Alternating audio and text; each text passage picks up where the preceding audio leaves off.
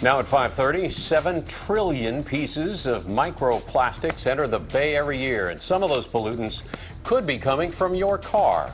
Good evening, I'm Alan Martin. And I'm Veronica Dela Cruz. KPIX 5's Don Ford has more on what you need to know every time you go out for a drive.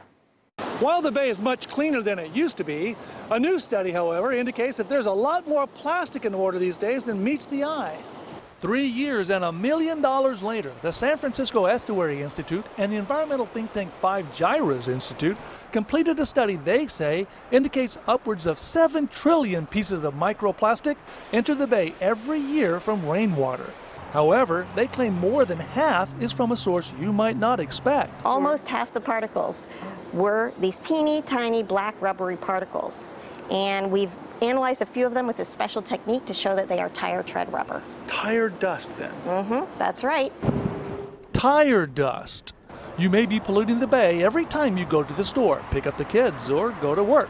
So you just think about tires. Yeah. We're driving along, and when your tires get bald, where did all that tire dust go to? That rubber goes somewhere. Exactly. It doesn't just disappear. Right. It goes up into the air, and then it gets blown into the Bay. There are, of course, other stuff too. Tiny pieces of everything plastic you can imagine.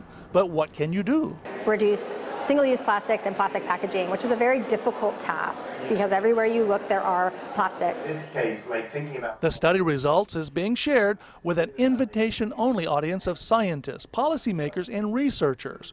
They're hoping to craft ideas and methods to address the problem of microplastics.